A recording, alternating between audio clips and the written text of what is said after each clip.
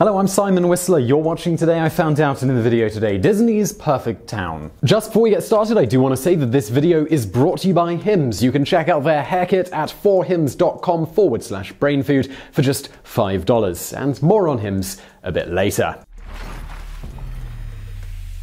The town of Celebration was first loosely imagined by Walt Disney himself, though the current town differs wildly from Disney's original idea. Whereas Disney pictured a perfect futuristic city where technology blended seamlessly with real life and all possible needs were taken care of, an idea that served as the basis for the Epcot theme park in Disneyland, Michael Eisner, the CEO of Disney at the time, instead visualized Celebration as a quintessentially classic American town, a nostalgic holdover from a purportedly better time in history. While Celebration didn't exactly conform to Walt's original plans for a futuristic city housed beneath a cool dome, it was conceived with his idea of creating a perfect utopian society firmly in mind. Built just a few miles away from the Magic Kingdom on land that was originally used to dump alligators, Celebration was designed from the ground up to be a perfect society, and the company spared absolutely no expense, spending some $2.5 billion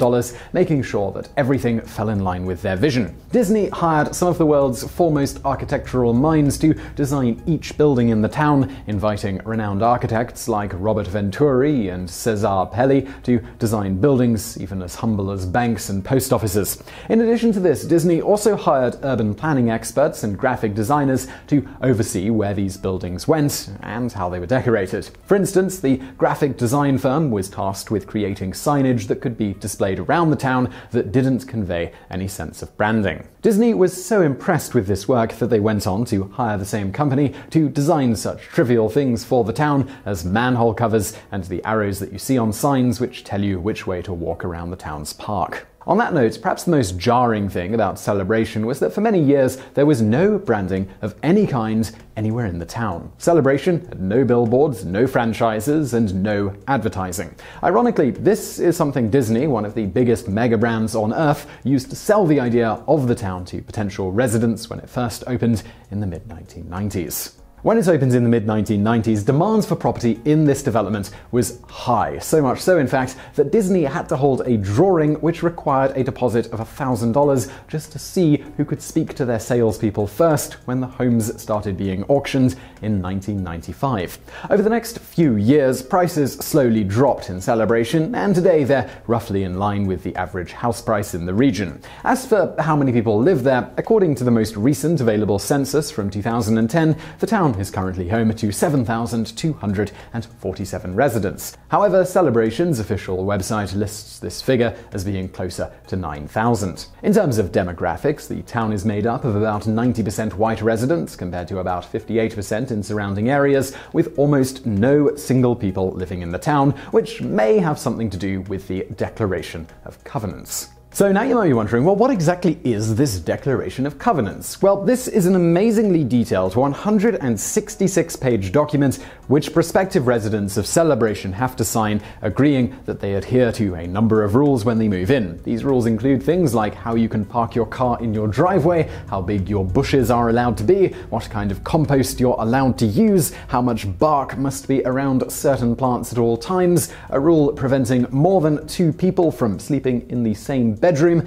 and a rule stipulating that a pet can be removed from the community without the homeowner's permission. These are just a few of an amazing number of other restrictions that would make even the strictest of HOAs elsewhere blush. Of course, as Eisner said when Disney opened the town, the first principle of Celebration is that no one is actually required to live here. As you might imagine from all of this, many residents and visitors have said that the town feels very Truman Show-esque, and that it is so well designed that it comes off as looking rather artificial. Speaking of artificial, the lengths Disney went to when designing Celebration to make it look like the perfect town is nothing short of astonishing.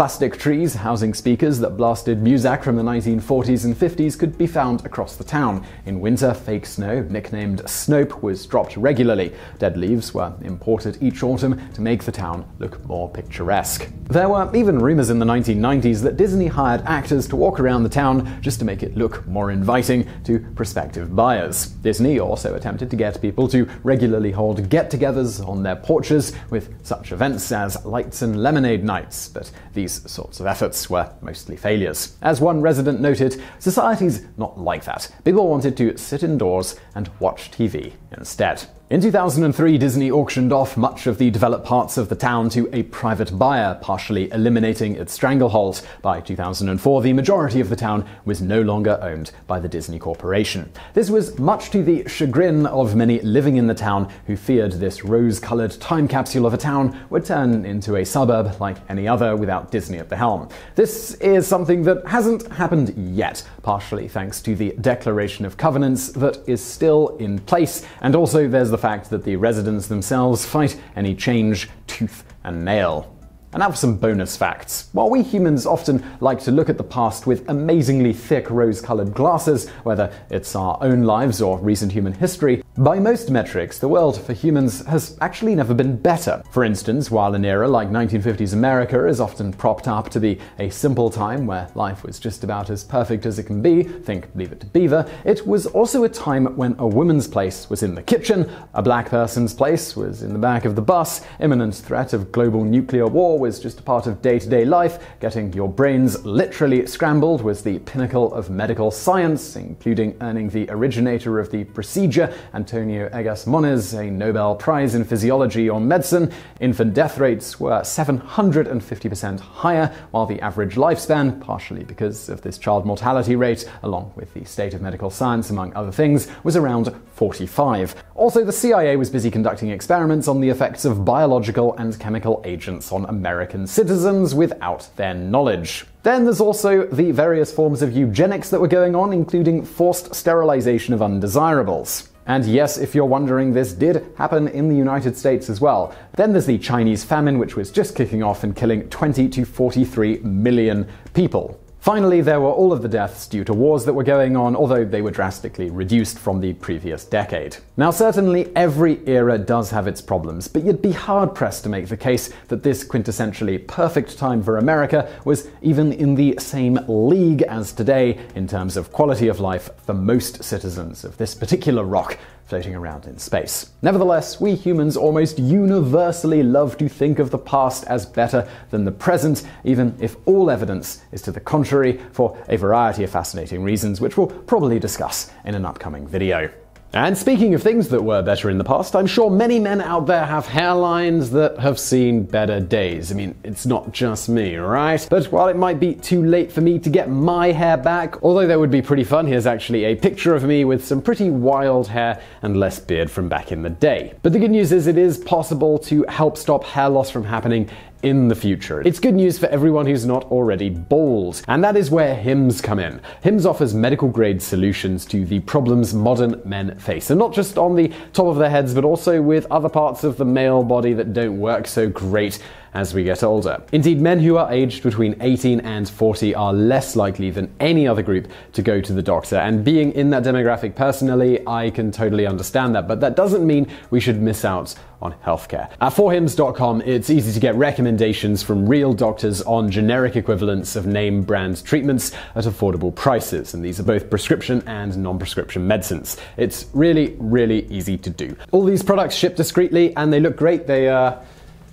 They even sent me some. Got some vitamin supplements here for hair and shampoo for hair, and there's a bunch of other stuff in the box which I don't have in my hands right now. I mean, like I said, for me, it's too late, but if I had this 10 years ago, I would be all over it. Look, as I said, healthcare for guys can be a bit intimidating. We just don't like going to the doctor for whatever reason. But do yourself a favor and check out forhims.com/brainfood, and with the hair kit, you can try it now for just $5, but they have other stuff too. So again, that's forhims.com/brainfood, and thanks to Hims for the sponsorship, and thank you for watching.